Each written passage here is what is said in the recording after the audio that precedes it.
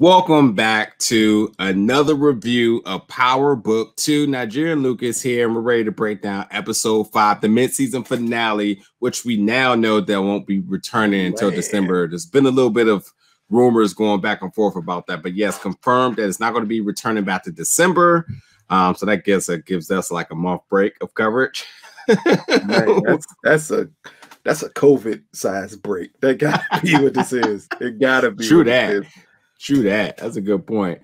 Tonight episode, The Gift of the Magi, which is actually something I was familiar with. So it was kind of interesting when I finally seen the title. I was like, oh, I know the story. We'll kind of talk about that a little bit in this review. But tonight was a crazy episode. And to be honest, as much as this is a mid-season finale, this almost felt like a finale. How it just really left a lot off here. They revealed a lot. And some power-esque story things that happened that I have questions about. We're gonna talk about it. I just got questions about a couple of things. I definitely do too. Because I ain't know drugs can do that to you and then make you go home and change an outfit and then go back out again. man, I don't know what drug he was on, but I think she said it was Zoloft. Did she say so? It was she was saying something. It had to be.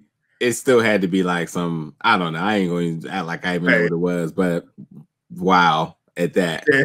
The moment he showed up in a different outfit, I said, "Come on, now, come on." Yeah, I mean, come on. I definitely was questionable. I was like, "Wait, did he dream all of that? Oh, that really exactly? Oh, okay, so maybe I dreamed it then."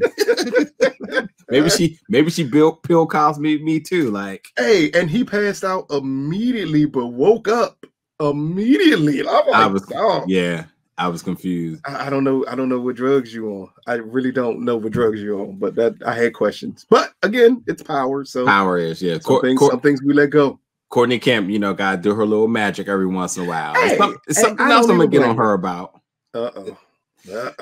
But I will say, like, for real, the promo for the December announcement was pretty cool with the chessboards. I think that's really well done. And I think, like, while everybody's comparing who's who, I mean, now we legitimately can get comparison based on their pieces on the chessboard. So let's stop all that. I think they're Tommy and all this other stuff. Now we can almost legitimately say, like, who really is what chess piece, and we'll talk about that at a future date. Because I think that's going to play key because, there's a lot of assumptions. And even though they had faces to people, there was one face in the middle. I was Tariq. And it's going to be left to seeing, is Tariq really the king of everything that's happening here? But we'll talk about that later.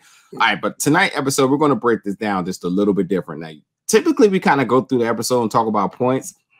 But there's a lot happening all over. So what I want to do is I want to talk about each character at a time.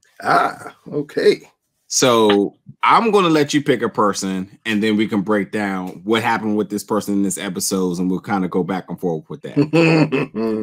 So I'm going to start off clearly with your favorite character. Oh, yeah. Ghost. Power 2. I always get confused the way to say it. I'm going to start with Mr. Jabari because, man, listen. Niggas will be niggas. That's 100%. That's all I got from him in this entire episode. You can't preach the high and mighty road of this is what you got to do. You can't let black people down. And then in the end, you steal every idea that someone else had to make it. He's the definition of the crab in a barrel. Yep. Where 100%. He sees Tariq attempting to come out and he pulls him right back down again. And then he steals from the crab. Like it is crazy. I think we learned a lot with his interaction with, I want to say that a book editor. I'm guessing that dude was supposed to be a publisher. Book editor. Yeah, because he's with the publishing company, and normally that's the editor that meets with the author to go everything. So I'm assuming that. But I like their interaction because it led us into a little bit of his past and how he's used to interacting with people versus how he's viewed now after his flop. Yeah. So for the guy to even come out and say, like, hey, your next book don't work, we got to drop you. Or I've moved above you. Like, they got me working with the white authors now. So me bringing anything from you has to be twice as good. Like, it's a nice dynamic of showing someone who can put him in his place, which is what he's been missing through the first half of this season. So as much as I'm going to criticize Courtney in this episode, which I never do, one thing that I think she did a really good job at is not making them in a fraternity, because this reeks fraternity up and down. Divine Eye, it reeks it. Yes. And there's no way that she would want to label that, because she knows the backlash will be monumental. But yes, he is absolutely, you know, in my notes is looking at this like, the first thing I say is, oh, here we go with this culture talk again.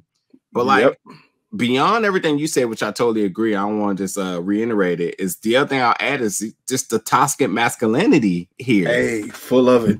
This dude, like, even, and I really hate how this episode tried to play that nice upbeat sorrow music as if he did something good.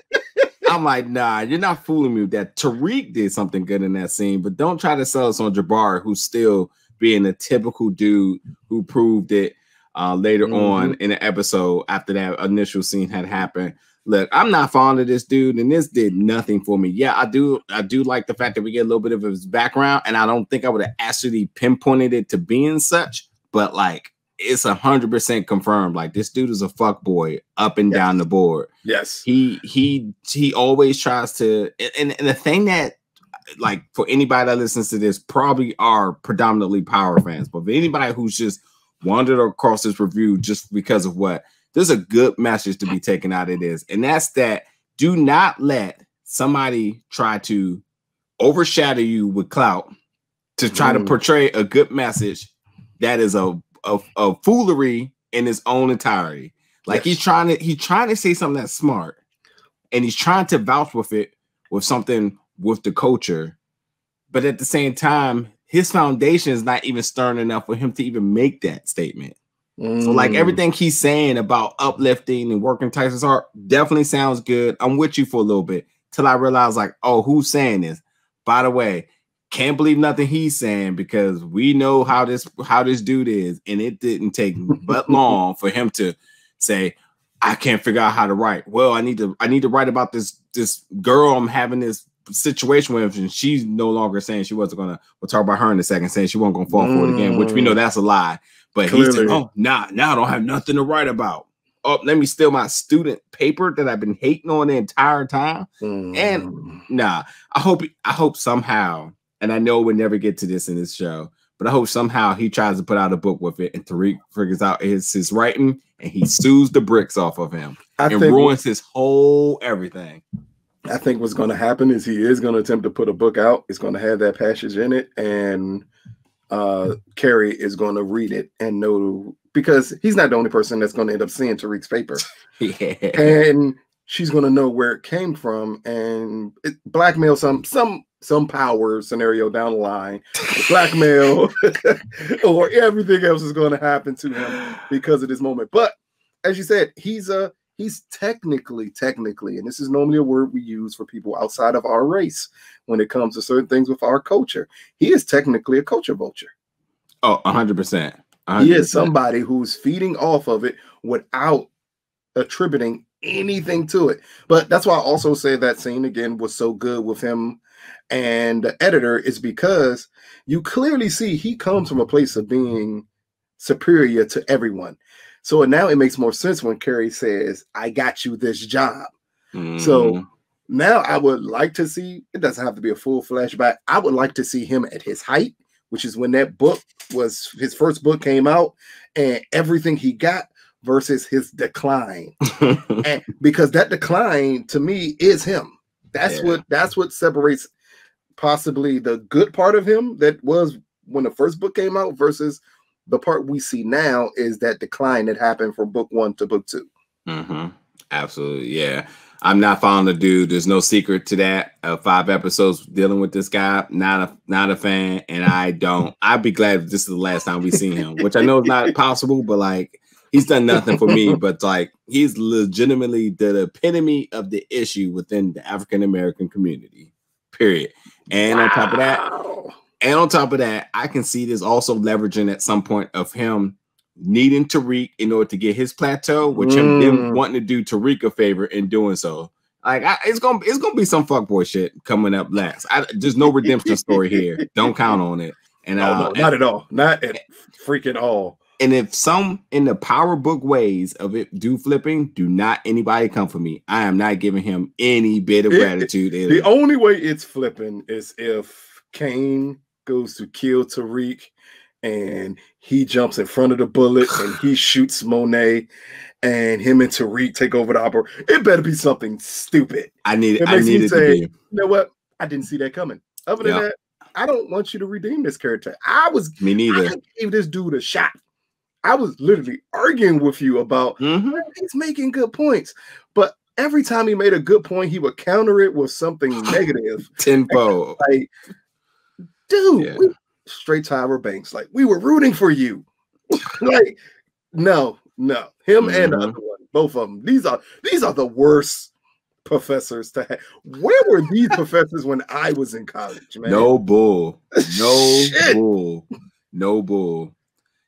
Oh man. All right. I'm going next here. And I'm going to pick Brayden, who I've been calling Braylon for some odd reason, but Brayden nonetheless. And he deserves to have his name right because he deserves to be Braylon. He need a little black on his name after this episode. Yeah, for sure. Okay, so number one, I'm gonna give a shout out to back in the day, the Incredible Hulk pull-up, because if you know, you know. Hey, look. The moment they said it, when he said hypnotic, I said, oh, kids still like doing the Incredible Hulks? Hey, if Riley knew a little something, she didn't even have to drop the pill. She could have gave him a double shot of the Incredible Hulk. That would have carried Tariq. Yep, that'd have been it. You'd have learned everything you want to know. But what I liked about Brayden in this episode is, number one, he realized that Riley was overstepping her territory. And I love that because, okay, everybody who wants to compare him to Tommy, here's another contrast. Tommy gets in love and gets dumb. Brayden got in love and got smart. He says, why are you checking for him so much? Like, don't worry about that. You know, some real stuff. So I appreciate that. And, you know, to give props to Courtney for that. If that was by design to make a statement here about the contrast between the two characters, then we'll execute it. But number one, this dude definitely wants to be all types of black. I have never, ever, ever, ever been. First of all, let me tell you why I can religiously say he wants to be black without it sounding like a slander. He tried to go to the liquor store that don't card, and we all know that liquor store that he went to was in that territory where Zeke went to, which means that there's no way they both would have went to the same store, knowing they weren't going to get card, unless it was a spot that he picked up on from everybody else. Because look what he ordered. He said, I want the whole row of Hennessy. Hey, he put one and two together there, y'all. All his white side away, because they've been like, let me get some Captain Morgan. They'd have got some Bacardi. They'd have got something else. This dude said, give me the whole row of Hennessy black. He didn't even say Hennessy. He said Hennessy black. Yeah. I think he ordered VSOP. He was he spent that bread. I would have pulled up to that party. He ordered all the nigga versions of Hennessy. That's what he ordered. Riley tried to say no one drinks it, nada. He let it know what it do. But white people don't know about the Incredible Hulk. Oh nah. Clearly that's because he's around black folks. Oh nah. And look, if they would have had Brayden go with some French Connection, I probably would have cut the episode off. I'm like, now y'all trolling now. Now y'all trolling. Hey, maybe next episode. Maybe next episode break out with a French Connection. But seriously, what I do like is that one, putting Riley into place. I thought that was just again showing the contrast between him and Tommy, but also just showing him as a person. We're still continuously seeing this character develop. Him throwing a party, I thought was a really cool thing because it also shows his appreciation for his brother Tariq. Shall we say they're roommates, but they're getting tighter. And he, you know, inviting Tariq friends, that conversation he even had mildly with Zeke, I thought didn't feel like he was timid or anything. He was just like, yeah, I'm doing this for Tariq. It is what it is. Pull up with your boys.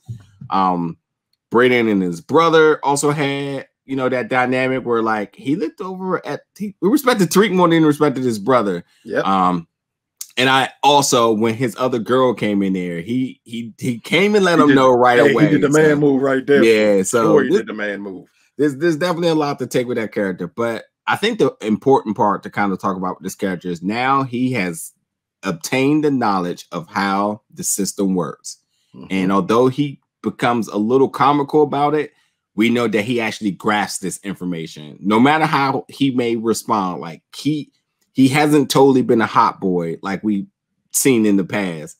I think now that he has that information, we again to the beginning part of this episode, we just see Brayden diving in trust in Tariq, having his back like a brother.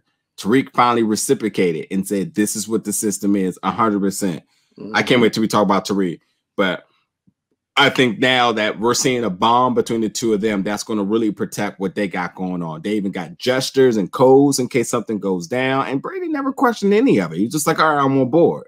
And it's been established that he's right. He's privileged, and he has money. You know, when Riley was having that conversation with Sack. So like all this that that he is potentially diving into, he could have easily be like, this is too much.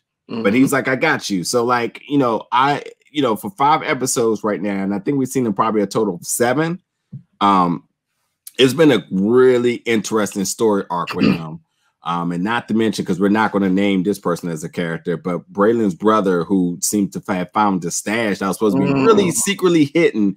We're going to truly see how much of Tariq brother Brayden is, because I don't think it's a question he's not going to stand for his brother doing that. So good episode by him. And I was just a tad bit disappointed. First of all, I can't forget one of the most important things. Him telling Tariq that he owed him an apology lets you know that Brayden's not a pushover too.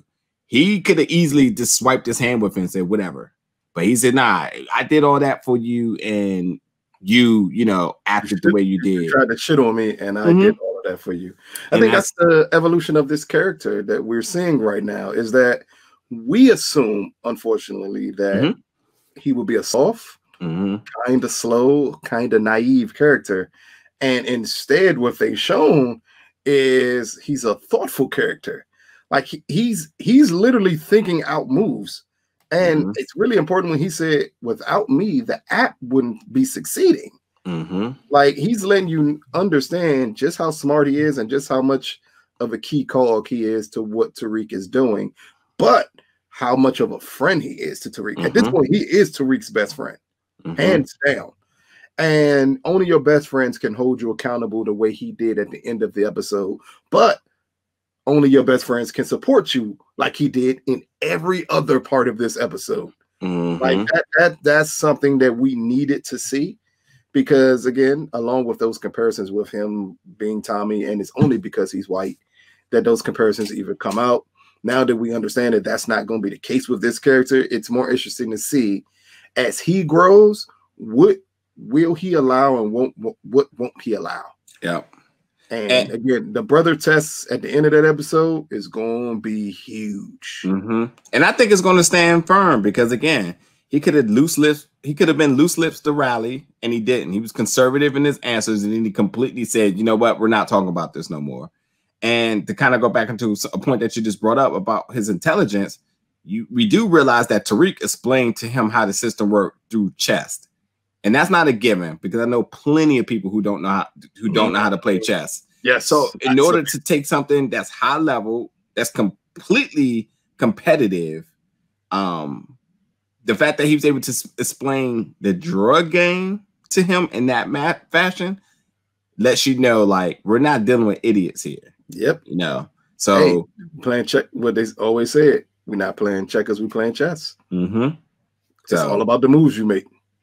So Brayden definitely very fond of this character's arc thus far. And this like you said, the thing with him and his brother is going to be super interesting. All right, so hold up. So then I'm up next. So the character I want to talk about next is Drew. Okay. Because on this episode, I think we get even a grander picture of the person that he is. I assumed, and I know a lot of the people assumed, that his family didn't necessarily know about him being gay. And it comes out, no, the family completely already knows about him being gay. It's just the way he portrays the lifestyle. I think I just want to add something real quick. I just want to be clear that we know that Monet knew. We knew that Diana knew. It was just it was the matter if Kane knew, but we pretty sure we're certain that his father didn't. That at least that's where I'm at with it. I'm almost sure that his father does know. Yeah, and I mean, it could go either way, but it confirms. I think that's part of the reason why Monet said that the father thought Drew was soft, and that plays a part in it. It plays. I'm gonna have to bring the show up. It plays that empire part of it, where you know your son is gay, and you portray him in your mind as being soft because of it. And he's done everything to make Drew step up to prove he's not soft, even though he may be gay. But I think the interaction between him and not Ezekiel, what's the voice? E. He called him E at one point. Everett. Yeah. That's a white name. Everett. Their interactions spoke a lot about, I guess, the way they want to portray this gay character of he doesn't want to be down low. He doesn't want to be in the closet. He like, dude, I like you. You like me. Why are we hiding this? What's the point of hiding it to anybody? Their interaction with each other was great. The relationship that he is clearly building with Tariq is also great and questionable in a sense that to whose benefit is that relationship being built? Right now, I think it's clearly to Tariq's benefit that relationship is being built. Well, I do believe I think it already paid off. I absolutely think it already paid off. Of course. But I think Drew looks at Tariq as his escape. Yeah, 100%. He looks at Tariq as his escape. As he was looking at Everett as kind of the same thing of not having to be in a lifestyle that he doesn't want to be in, but wanting to be with Everett. And the way that blew up in his face, you could tell he was hurt. I didn't expect him to be in the car talking to the kid, but like it at least shows humanity in that character, which is a really great thing to show. Because again, you could have gone so wrong with his character. It's the same thing we said on P-Valley with Little Murder, where you got to be careful not to go the stereotypical route with this character of hiding in the closet and him not wanting to be seen. Instead, we get the guy who's like, no, like, I like you. I don't care who sees that I like you. I thought that was a brave move by Courtney to show that type of character on TV in this type of show. Yeah. What I liked about it most is that, is because it's different and not stereotypical is a big point. But also, too, I think because of just Drew, you know, regardless of sexuality, this is his first coming of showing without hesitation that he is brave. It's always been questioned if he can do the job. And although this isn't a task for Monet, this is still a job for him to say, I need clarity on this situation. And while the drug thing may be firsthand natural to them, you know, this and love can always be kind of complicated. And the fact that he hit it head on direct and the way he did, I think that, you know, we're seeing truly the person that no one believed he can be. And that's him being 100% direct and getting transparency in front of Diana without any cut cards. He's like, this is what it is and whatever. And even the same time, he says, look, if we want to work, then like, it's not going to interfere with basketball, but you need to let me know what the deal is. So don't use that as an excuse. Exactly. Try to say that because you're on a basketball team that this can't work. No, exactly. You're not going to let, because again, I mean, if ever it took a little bit of time to listen, like, look, regardless of this, no one is to come into contact with Zeke and interfere with him. That is the person that's supposed to make it no matter what.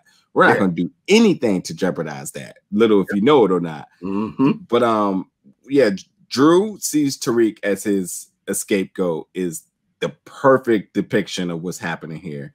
Because I think that, again, going back into the last episode, Drew being able to be in that classroom setting something he's always wanted to do, something that Monet said is not possible. But because Tariq allowed him to do that, it was like wow, this person right here that everybody has all this, scrutiny about is actually not bad because he's in a setting of something I would want to do. He's very fond of that. Then bam, not only was he able to show his artistic skill, he found somebody that likes the same thing he likes and are fond of each other. So like, I think that it's weird to me because the assumptions of Monet to Tariq about how he feels about Drew and who got who back and stuff like that, all that went over my head. I don't think none of that's deep about protecting him and all that other stuff, because at the same time, Tariq didn't know.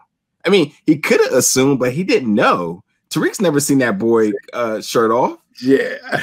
So I was like, when he said he didn't know, I was just like, he really doesn't. He knew. Oh no, he knew who it was. 1,000% he knew who it was. To be honest, you got to pay a lot. That last conversation that him and Monet had at the end of this episode, that spoke volumes for the rest of this season. Yeah, right, but I get that. But I mean, beforehand, Tariq said, "Oh, Drew's occupied by somebody. I'm out of here." Oh, but so he knew who it was. Tariq is far from stupid. I don't. I still don't. But you know what? Here's where I beg to differ. He's absolutely brilliant, but a brilliant person don't assume things. So the fact that he's never seen Everett without his shirt off, because that's what the picture is. But he saw but he saw him attracted to Everett. Right. So you got to assume, because Everett's tattoo on his arm. No, you literally got to assume that you go to somewhere where the main person you're looking out for is a basketball player.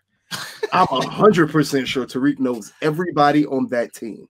And Everett's basketball tattoo is on his arm, which means if you wear a jersey, it's going to be exposed.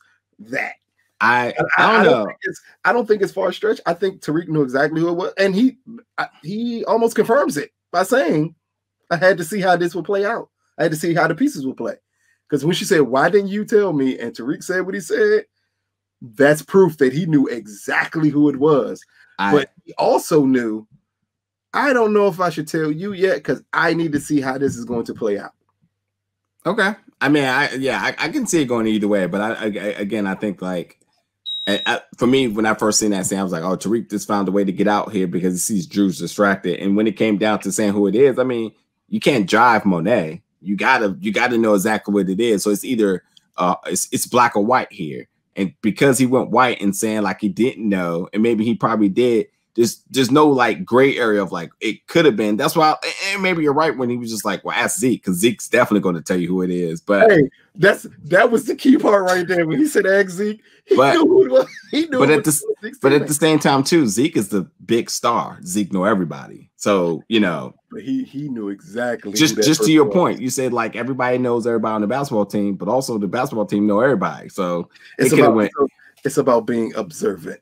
Like I could see two people interact with each other and know literally, okay, I see that. So when she shows him that, he knows. He's like, okay. But he also knows I don't need to play this card right here. Yeah. It ain't the time and place to play this card. I think that's what he did there. Funny thing is, I will add this to your point, is that everything that Monet was telling Diana about being ahead of the games, probably why she couldn't get ahead of Tariq, because he's always thinking ahead. So I don't know. We'll come after that. Who is next? I guess it's my turn. It's up to you. Oh man, I you know what? We brought his name up. We'll just go there with an easy another person, and that's Zeke. Now, Zeke, the star basketball player who came to the liquor store because that's the spot. Everyone got the. First of all, the fact that Zeke talking about they don't car him. How old is Zeke? I guess he's supposed to be like Tariq's age, isn't he? Oh, that's right. Because he's definitely a one and done. Yeah. So yeah, he's 18. Yeah. Okay. Cool. So yeah, not going. Yeah, because 21 is the legal age. But it's been a long time. Yeah. They don't car basketball players. Ever. True that. You're right about that. Yeah. So that made sense for him to say they don't card me. They wouldn't. You're the star basketball player. True that. Hell, You're right about you that. don't even buy the liquor; they give it to you. You're right about that too. Hey, sign this for me, and you get whatever you want in here for free. Oh man, imagine if they went with that angle with the boosters and stuff like that. Oh man, I am waiting for it because that's the angle that should be played here. Matter of fact, it is being played. That's how Tariq got there. it's his boosters who say, "Hey, he has to pass." True that. They're doing it. They're doing it, and not the Derrick Rose way, where they're just like, "Hey, we're just gonna boost his scores." All right, don't nobody say nothing. Hey, they're not doing it the North Carolina way. Let's create this African American class, and put all the basketball players in it, and give them all A's. Oh my god. But yeah, now Zeke, I mean, again, this episode with Zeke, we get again another really unconventional character. Zeke, the star basketball player. He goes to the liquor store. He gets the invite to the party. He tries to hit on the girls, or getting the norm here. Mm-hmm. But then he goes to the party. He's like, all right, I'm not feeling this. I'm out. Typically, that's not really the thing. Star basketball players, or just celebrities, shall I say, they usually soak in that environment. Well, if you think I'm being stereotypical here, and I may not be knowing what I'm talking about, you're wrong, because Zeke confirmed it himself upon the conversation with Carrie, which they revisit this. Now, we know Zeke was always fond of Miss Carrie, the therapist slash, what's really her role? Sex therapist. Yeah. She might as well be one, because she had sex in almost every episode. Definitely burning that clause. Not to mention Jabari did not use his this week. I'm cool with that. But he tried though. He definitely did. He definitely did. But Zeke and Miss Carrie, he got him a MILF. I mean, first of all, I want to say this too, that the conversations they had with each other, I thought was the most empowering conversation that we had from a professor all this show. She really put into perspective about, how I forgot about something else important too. We also got a little bit of a background with Zeke family. Dad's not around, and his mom's not fit, shall we say? He said don't really got that conversation. He moved in with his aunt upon getting into. Yep. So you know who that aunt is. Yeah. So at this point now, he's opening up to her, and I don't think he was opening up in a way to like seek advantage. I think he was actually being really vulnerable. And she put down some vulnerability, or a little bit of vulnerability on her own. I mean, she ducked a call from Jabari. Good for her. I mean, she was just getting it. Yeah, but that was telegraphed that she was going to fuck Zeke. Oh, 100%. 100%. It wasn't Tariq though, but it was Zeke. Yeah. Close enough. Hey, one student, she fucked a student. These are the worst professors. Doesn't make her no better than Jabari here. I'll keep it 100. They're worse. Yeah, is it? Same situation here. So. But as for Zeke, it was just I think it was his episode here was a means to an end to show Carrie's weakness. And her weakness is still Jabari. And I don't think she sleeps with Zeke without receiving that phone call. And the moment she received that phone call, she took the nearest, for lack of a better term, the nearest meat near her, and took that instead of going to him. So I think we once we get to talk to her, maybe I'll dive into what I think her issues are. But as it pertains to Zeke, I think he's been plotting on this one. He always wanted her. And he has not hid that he wanted her. Mm-hmm. And this was just a perfect opportunity. So a quick question: do we take Zeke's word as being genuine with him saying, I'm pretty much a come up and all this other stuff, which is true, but like, did he say that to be open, or did he try to use that to kind of like manipulate her? A little bit of A and a little bit of B. I think self-acknowledgement is great. He understands the role he plays in some women's lives, but he was also using it to have sex with her. And the main reason I can tell that is his interaction with Riley in the episode, where he clearly would have had sex with her if she'd have showed an ounce of interest in him. I tell you what else happens, just to kind of make this make a little bit more sense. When anybody's using any type of, like you said, self-acknowledgement, something that Carrie, struggles with. That's why she goes to the therapist. Zeke ain't smart worth of shit, shall I say. The fact that he came off super intelligent, she didn't know what to do. Because he literally just lied to her about a book review that she know he didn't do. And then magically he hit a few smooth words and Gaten draws up with no problem. So I mean, kudos to Zeke this episode. Great power move. Because that's what that was a power move. That's a great power move. So I guess next one is up to me. And I'm gonna do the same thing. We're gonna hit a quick character, and it ain't gonna be Curry. Like it should be Curry, but it's not. I'm gonna do Kane. Let's get him out the way because he ain't really. It's not much to talk about this episode. Yeah, like, I mean, we see him getting schooled again with Tariq in a car. Like at this point, we see his interactions with Monet at the beginning because of Detective. I don't want to call Ramirez. Because I was about to say Rodriguez. Yeah, Ramirez. Detective Ramirez. Like, but that was all manipulated by Tariq. Tariq wanted to get his reaction to be that, especially with the little line at the end. Man, it must cost a fortune to keep somebody like that in your pocket. Like, Tariq knew exactly what it is, and he knew exactly why they had him in his pocket. But it led to Kane being the hothead. Like it shows his greatest weakness. He's always going to be a hothead no matter what, and he can't control it. So while he has greater aspirations in the organization, he could never achieve them because he doesn't think ahead at all. Everything is immediate with him. Between that interaction with Monet and then the later interaction with Monet about Tariq and giving up the burner, it's the same thing. It's the same reaction over and over and over again by this character. Yeah, I hate to say it, but I think Kane literally looks at Tariq as his little brother, and he's just so. I think he's just so mind blown that this stranger, as he called him, is actually about that life. I think he usually assesses a situation, especially something in this environment. He usually assesses a situation correctly, and the fact that he's been so wrong about Tariq, he's kind of. I'm gonna say doubting himself, but I definitely think that he's realizing he needs to reevaluate things just a little bit different here. Now, yes, he's a hothead, but I think there's a shit ton of respect for Tariq that he's unwilling to admit.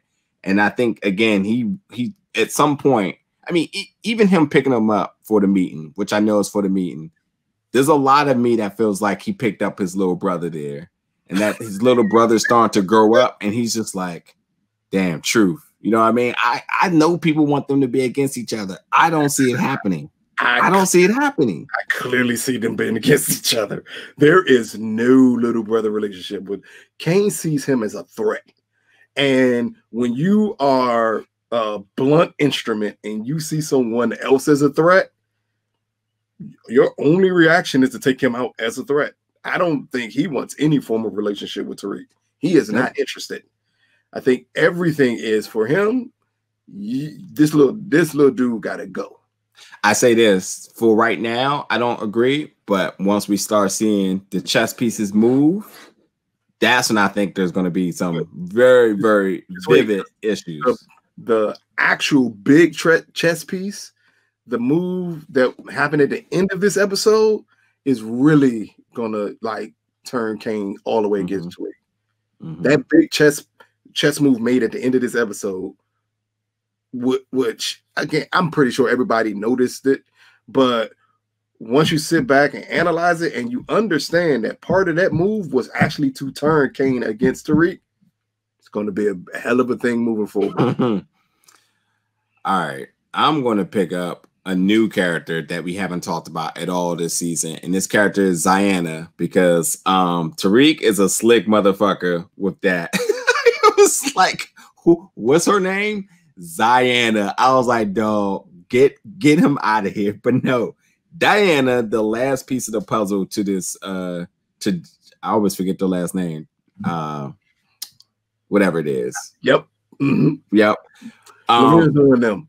I gotta say at this point, I am of loss of words for her role here. I mean, she's trying to learn the game, and that's not happened.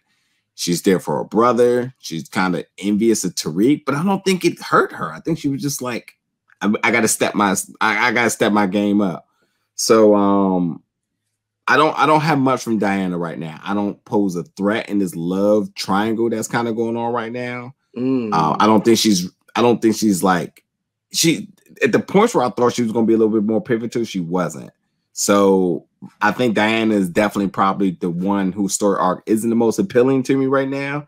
And also it will be more of a factor the second half of the season. But right now, I just see her. I see Monet trying to instill more trust in her, but obviously doesn't because she still has a lot more ways to learn.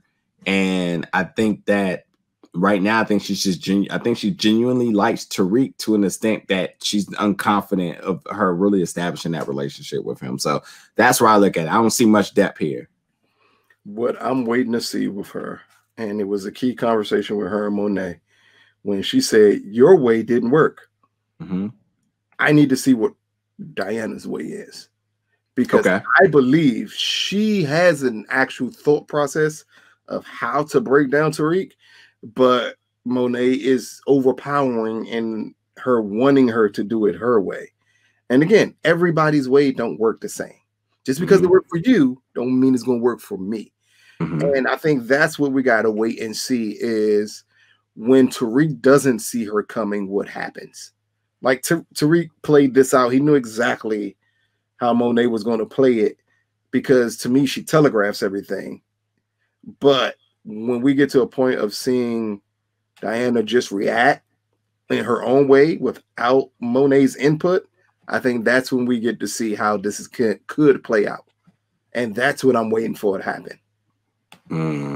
Like right now, I think they're purposely downplaying her for her to be revealed to be a much bigger problem for Tariq than he ever saw coming.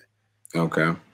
Yeah, the Tejada family. I keep getting it confused. I don't know why I'd be whatever. But yeah, it's the last piece of the Tejada family. And again, maybe, but right now I know I just episode 5 and this being the finale, nothing from her besides her getting a new name from Tariq. He tried to play her in front of Lauren, and that was slick as hell, but we'll call it what it is. Because remember, if anybody's not keeping up with this, Lauren saw Diana text him and she said, "Who's that?" So Tariq, thinking on his feet, says, yeah, this is Zion.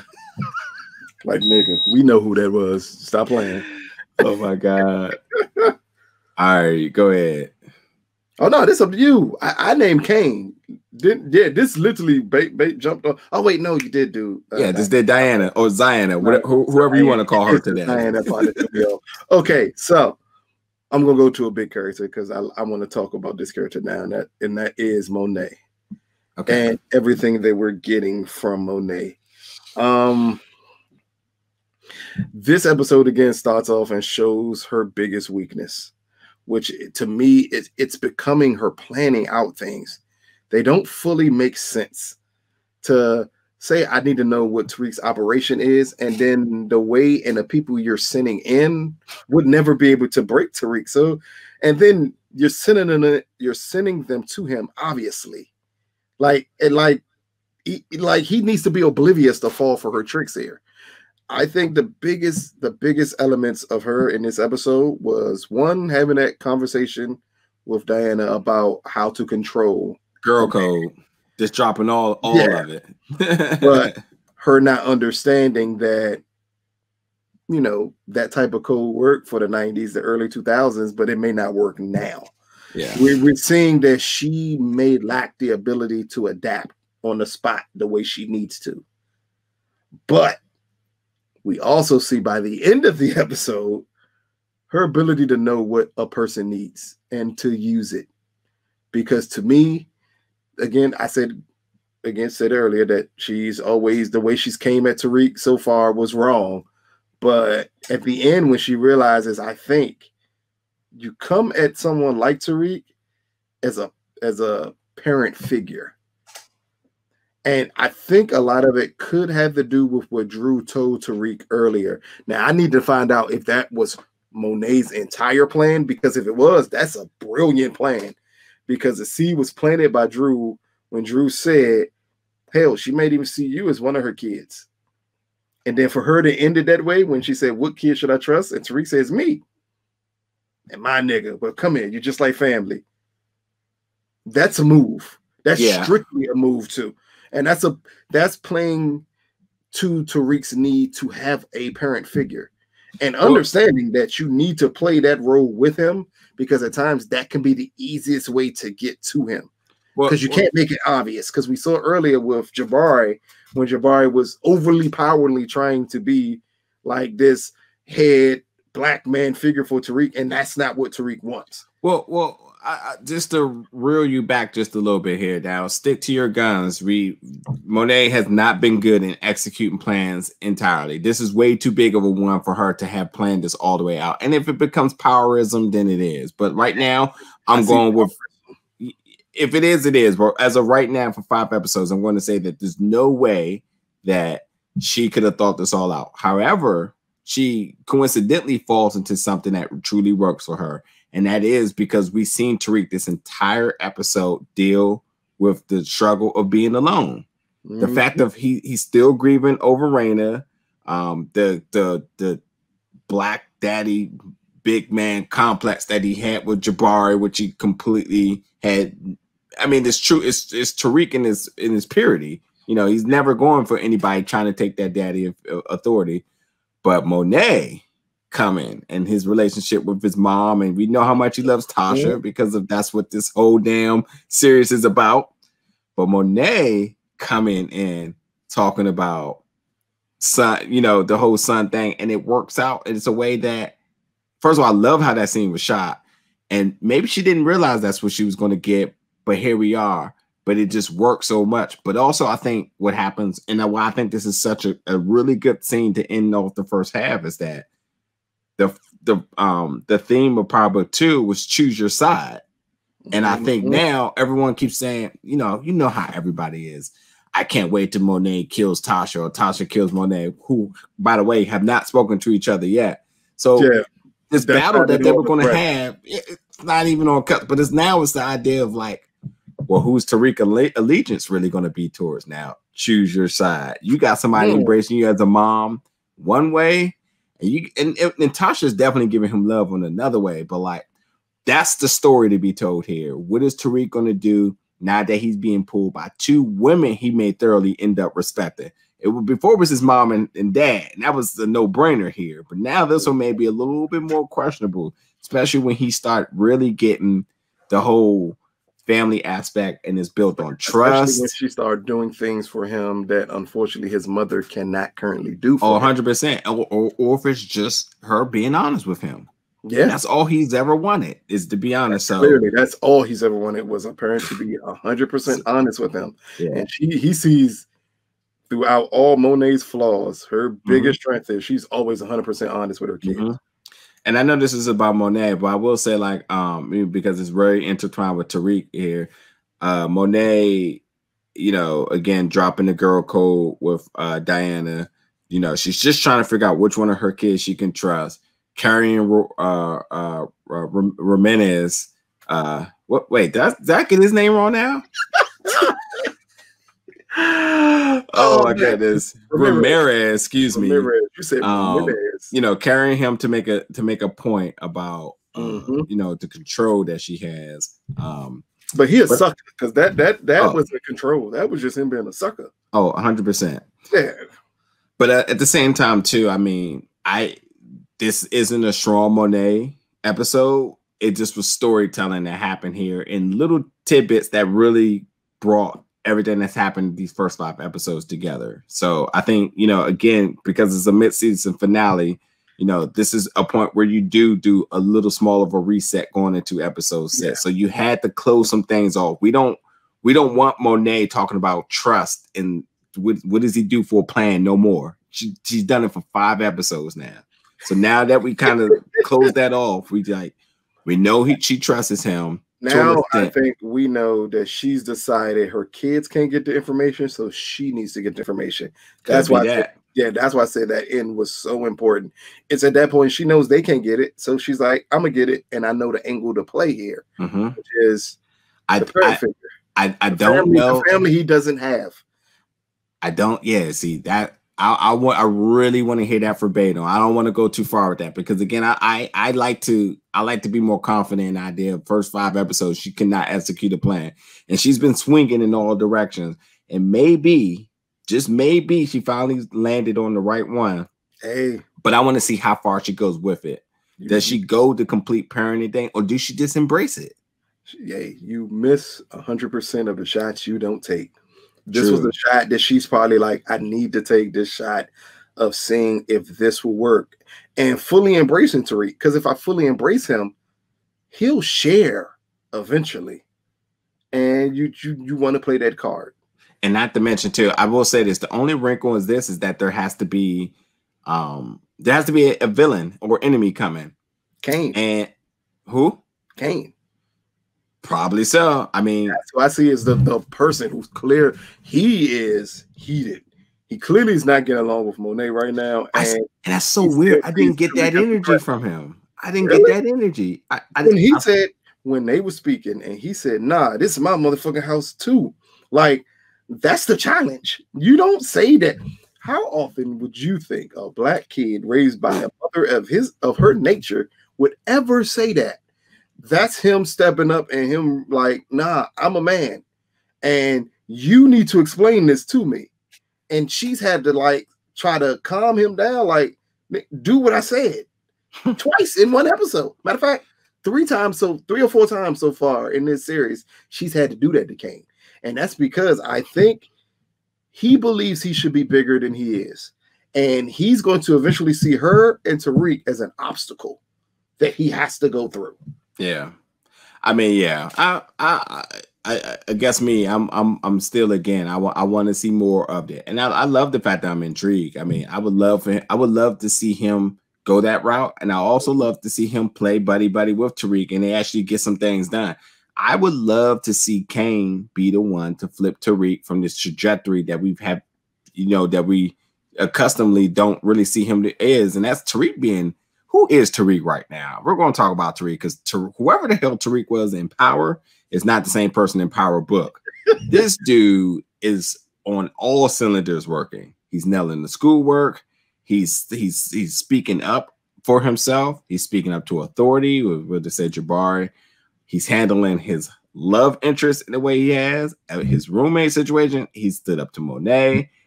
He showed no flaws this way. I mean, I even think that the whole idea of him grieving and the whole Raina thing, and even going back with his dad and having that conversation. I mean, besides Sax BS, there's nothing bad to say about Tariq right now. Because they're turning him into James.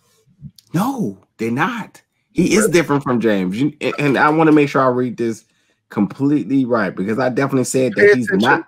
Pay attention to the moves being made. But that's all you got to do is pay attention. So I want to be clear before I say this. You say they turned him to James, but they're not turning him into Ghost. Exactly. Is that what you're saying? 100% so. Okay, just want to make sure. All right, I can get with that. I did not say they're turning him into Ghost. I said they're turning him into James. Yeah. Like, okay. All his moves are very James-like. Yeah, because he like you said, he's even at the end of the cemetery when he said, "I had to do it, and you would be the only person to understand why." Mm-hmm. He's turning into James, and I think that's something that should happen because whenever you fight a parent and you're fighting that parent all the time, they always say you fight the one who you're closest alike to. Yeah, and that's what he's doing here. And I was gonna say he's not Ghost because he's not lying. When he went to Tamika, I mean, though he didn't give her the 100% truth, but he did head on about almost everything, which is the complete contradiction to what Ghost would have did. So Ghost is a killer instinct that Tariq doesn't have. 100%, and he wasn't even gun. I mean, he was gun toting, but he wasn't trigger happy. That gun didn't even come out once. Ghost would have shot Tamika right then and there. 100%. No need for a discussion. 100%. But again, that's being raised and brought up differently. Yeah. So he's being raised and brought up to think more, which is the more of James' part. Yeah. Thinking through all your situations. And that's what we're seeing with Tariq is him thinking through everything. Mm-hmm. The drug thing was just throwing him off because he didn't suspect his boy would drug him. Like that's not a thought process that will pop into his head. Yeah. So that showed vulnerability. But every other moves is really a James move. Okay. James made those type of moves throughout the entire series of Power. He made those type of moves. I can get with that. Yeah. Again, that's why I don't think there's nothing bad to say about Tariq here. I loved it. First of all, beyond that, Michael Rainey Jr., this is an amazing acting episode by him too, in all scales. First of all, again, who the hell is Tariq? Tariq tried to throw hands at the party. He carried a girl. He went and faced Tamika and wasn't afraid to. First of all, he executed the plan by himself. And then the icing on the cake at the end of the episode with him and Monet. I mean, who the hell is Tariq right now? I want to know what happened to that leap year that we didn't see him go from this idiotic kid to this young man who's just holding his own now. College is good, but it ain't that good. What happens when you are forced to step up as the man? I think that plays a big part of, because it's the equivalent of, for some people, not all. So please don't say nothing in the comments about not all people do this. For some people, if you're young and you become a parent, you have to step up immediately. Life like presents itself to you, and you're like, "Fuck! I either can accept what I have to do, or I can still try to fight it." And I think the same thing happened with Tariq the moment James died, and James didn't leave him any money. I think so. Keep in mind, that's been his whole purpose of this is, I need to get through school because I need to take care of my family. Yeah. So his mindset switched from a spoiled kid to, I need to be the man of this family. I need to be the breadwinner. So when that switch clicks, it makes you grow up. It makes you make better and stronger decisions, and it makes you stick by those decisions. And I think that's what we're getting with Tariq, is that he's being forced into a role that, while not fully prepared for it, he understands what's necessary to do it. I agree. We got so many other characters to talk about, and we're kind of running up on our time. So let's kind of just run through them really, really fast. Now, Sax. Like quick hit segments. Yeah. Cool. Sax. First of all, Sax must be stressing because he had very evident bags under his eyes this episode, and that cannot overlook that. If you go back and look, Sax looked like he was hurting. Sax was looking like the little whatever his name is from Doctor Strange, when the little joint started creasing over his eyes. Like Sax was having it rough, but and they played it perfect because he's only worried because Tamika testified. All that stressing, all that weasel shit.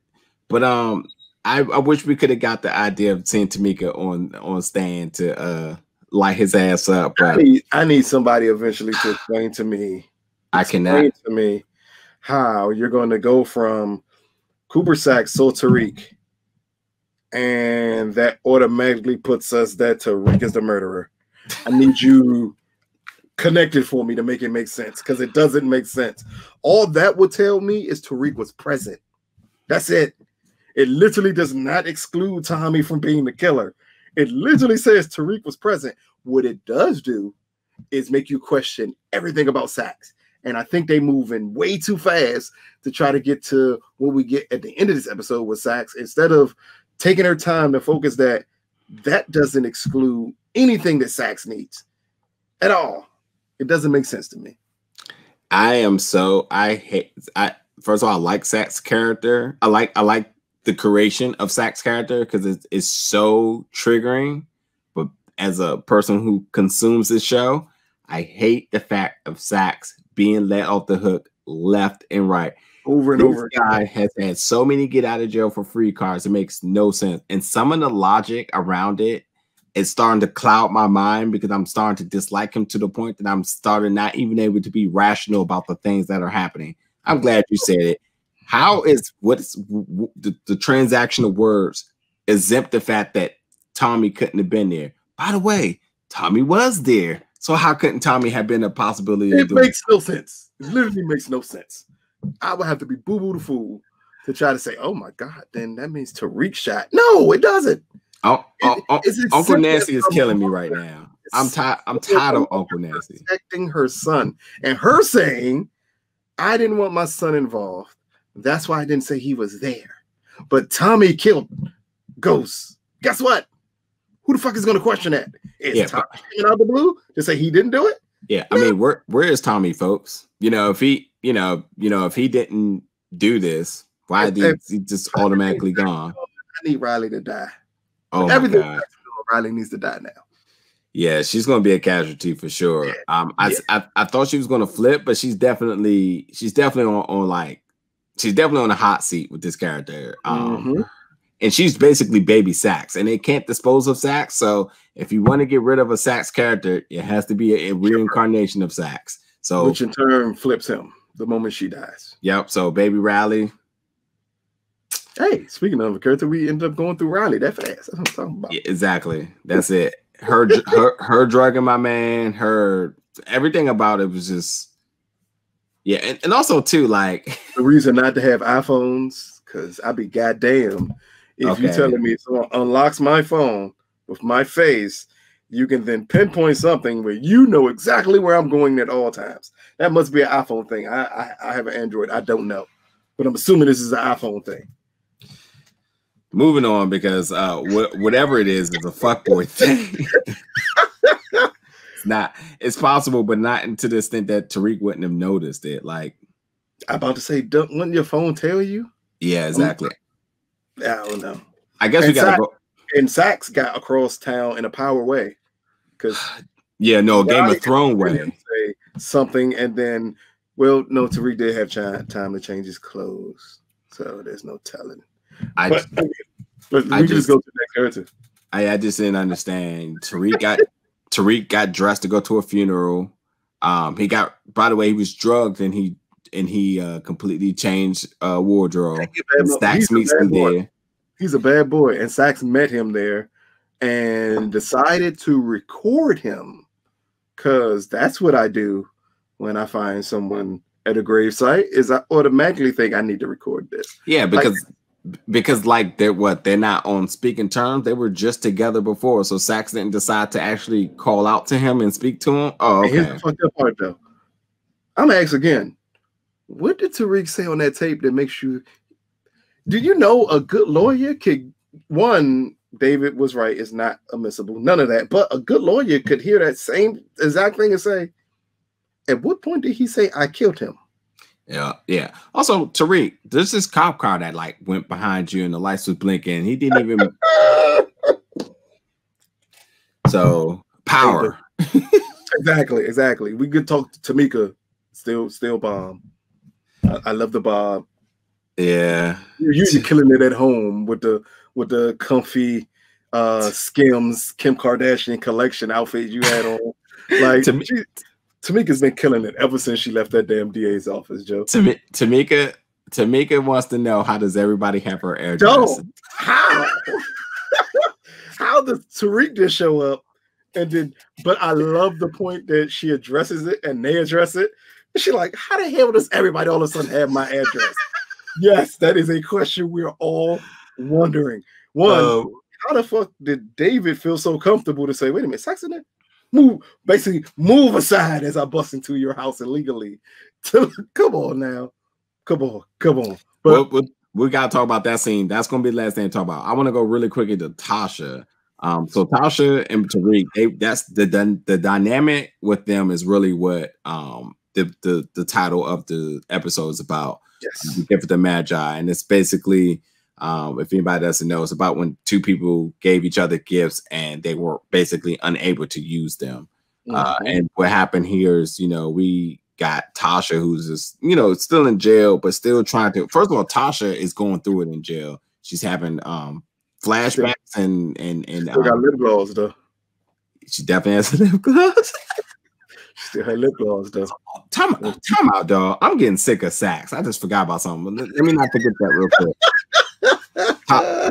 Tasha, with her lip gloss, with her Bible, and she's working out. So Tasha's definitely going through it, having flashbacks and basically hallucinations of Raina.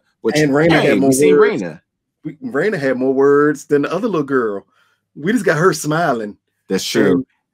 Damn, they always find a way for Raina to get more words than her. Somehow. Yaz. Yeah.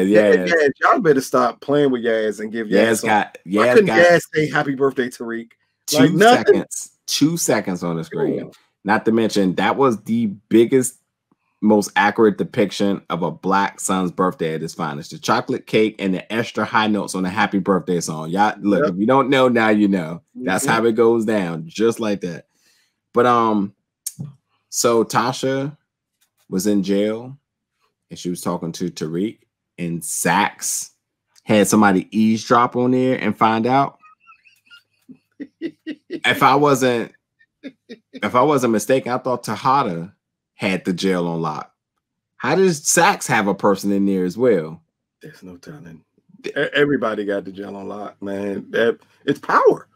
There's certain things we're just not supposed to ask questions about. I have come to that conclusion, and this is one of them. I'm not supposed to ask questions how Tasha can answer this phone at all times of night.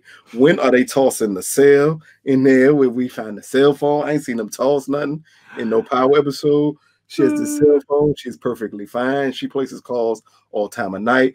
Tariq called her when he was clearly at a party at 9 o'clock at night, maybe at 10 o'clock. How the hell was he going to go see his mama? Talk about, I can still come see you. Nigga, what prison are you getting into? Visiting the hours in at 8 o'clock. Like, come on now. I'm so done. I'm so done. And where's Tasha friends at in prison that she got fresh cornrows every week? I need to know who is doing Tasha's hair in prison and makeup at this point. Who's doing her hair and makeup in prison? Oh my god! Do they got 50 prison? Something. I need an explanation here of how Tasha gets her makeup done every week in prison. Yeah. Guess the last character is David. Yeah, I was just gonna say, the more and more I think about these things that you're saying, the more and more I just start saying, like, I loved episode 4, episode 5. I'm just the powerisms are coming out strong. So much stuff, and I was just like, I think Tasha was the last straw. When I said, wait a minute, she got on lip gloss, like. You can do a naturally beat face where I still don't notice that she has on makeup, and you didn't do that. You decided to go full makeup in prison with this Bible that she clearly snuck in prison with this picture of Ghost and Raina. And why that picture? Like, you ain't got no picture of just Raina by herself, like nothing. Clearly, you don't give a fuck about Ghost. Like, I don't know, but David. Yeah, so I guess the big question is, how is that going to play out? I mean, Saxe and David say they're going to join forces and they're going to put Tariq in jail. David says he doesn't care because his client is Tasha, and that's a win. So the thing about it here is that they spoke about the things that, you know, legally aren't legal, but they're somehow going to, these two now corrupt lawyers and attorneys are going to figure out a way to flip this. David is not corrupt at all. He's 1,000% right. Well, okay. If I, as a defense attorney, my job is to get my client off. He should not get two blanks about Tariq. And if he can use Tariq to get his client off, that's his job. Yeah. So I'm not gonna say he's corrupt. What he's doing shady. now, he's shady. Saxe is corrupt, and no one's on Saxe's tier at all. Yes. Oh yeah. Oh, Saxe is 100% corrupt. Because in all honesty, though, David doesn't even have to go this far. He can literally just put Tamika on the stand and let everything come out. I don't need Saxe. He puts Tamika on the stand. Tamika says what she says. Saxe attempts to defend himself by trying to get this video of Tariq saying he killed him. Guess what? David still wins. I don't need you. That's the only part I didn't understand. He literally needs Saxe for nothing at all. I can put everybody on the stand. I got Tamika testify. Once she testifies that Cooper was at truth, that's it. Guess what? Tasha immediately is going to get out of jail. I ain't got nothing to do with every other part of what you're talking about. And let's be honest now. It's got to happen this way. And what's going to happen is Tariq, it's not going to go to jail because of him being on the stand, but it will release Tasha, which will finally get Tasha out of jail, which we can, you know what? I'm not going to speculate on this too much because we run over our time, but like, there's a lot they can do. And I feel like the things that they were kind of building up with Tasha in jail hasn't manifested anything, but it also is even more intriguing with her being out of it. And even if she's out of it for only like 1 or 2 episodes, there's still a lot that could be done. Yeah, because where my girl at? I ain't seen my girl in 2 episodes now. Exactly. Yeah, and then the prison guard, we ain't seen her for 2 episodes. Yeah, and then Lorenzo's in jail. I mean, are they ever going to meet? I mean, they shouldn't, because one should be in a female jail and one should be in a male jail. True, right. I mean, but it doesn't matter because he has a whole apartment in jail. No, he got a condo. And Coronas in jail. Like, I understand. Back in movie logic 101 is that the head kingpin gets whatever he wants in jail. So I have no issue with that. But we do need to have discussions about Tasha, not in this episode, but as the season go on, discussions about Tasha and what's her end game here. Because if your end game is just to say you did it to save Tariq, do it and get it over with. You're unnecessarily dragging out things here. Yeah. Because once she told them I want to take a deal, there's nothing Davis should be able to do. You think she's going to ever let Tariq take the stand before she says I plead guilty? Yeah. No, it's never going to happen. I just know. Power. That's power. That's all I'm going to say. I know we ain't mentioned Lauren, but Lauren's not dealing with a drunk Tariq. And also, Lauren is definitely about to go ahead and give Malcolm his papers. So Lauren was not about that save a nigga lifestyle. Because this nigga passed out. She didn't call 911. Not even. She didn't check a pulse. She got up and left. Like, are you serious? I was just talking to you and I passed out. And you didn't even check to make sure I was, you know what? No. Lauren, he needs to leave Lauren alone. She's clearly not down at all. Dude, is there anything else we need to cover on this episode? I don't think so. I think we ran through every character that matters. I don't think we had another character to run through. I think we did everything. Yeah. Even Yaz. We even talked about Yaz a little bit, Joe. That's true. As little as her part of just cheesing and smiling was. And them making sure to bring back Raina, so Raina still has more words than Jazz will get the entire season. That's ridiculous. I think it's in the contract that Raina has to have more words than Jazz every year. So every year, Power, they're going to bring back Ghost Raina to make sure she gets more words than Jazz. Yes, she must be related to somebody on the show or something, because clearly she like 2-Bit. Is she Courtney Kemp's other cousin that we need to know about? Oh my goodness. Yo, anybody watch this review, thank you so much for watching this. We'll obviously be back in December. I mean, this has been a crazy episode. We going away for months, Joe. Yeah, that's a COVID break for sure. Hey, that is clearly a COVID break. No one takes a 2-month break from the season finale. At all. It's a new season then. You might as well just say this is the season finale. It's a new season. Yeah, 100%. Yeah. Yeah, there's a lot. It was definitely a lot to break down. What'd you say? Bring Trey Songz song back in. Bring more around the board, Joe. Please don't. No one wants that. No one wants that. Now, it definitely was a lot to break down with all the characters. And as much as this was fun, like there was a lot of powerism things going on. So it kind of was making my head hurt a little bit. But nonetheless, I definitely want to know what you all thought about this episode. What stories do you see going into episode 6? I mean, there's a lot of ways they can go about this, but I think for the first 5 episodes, Power Book 2 did a good job. I mean, if this was just the season it is, in a short season, this would have been enough to keep me intrigued, for the next half to come about, which it has done. But still for 2 months, it's kind of silly, but whatever. Nonetheless, that's better sooner than later, because we know back in Power, I think between season 3 and season 4 was like 2 years or something like that. So it's a huge break. So I mean, hopefully they come up with is P-Valley season 2 debuting during this break. Stars, what are you coming up with in between? Sure. This is a break to take. I don't want to watch Outlander. I need y'all to come up with something. This is true. But yeah, definitely let us know what you thought about this episode. What storylines do you think are going into episode 6? What would you like to see? As always, who do you want to see kill who? Because that's everyone's favorite question. And hopefully no one's mad about people having sex in this episode because there was only one person doing it. So there you go. But nonetheless, that would do it for us tonight. This will be our review of episode 5, the mid-season finale of Power Book 2. Thank you so much for watching, folks, and we'll catch you all in 2 months for more Power Talk.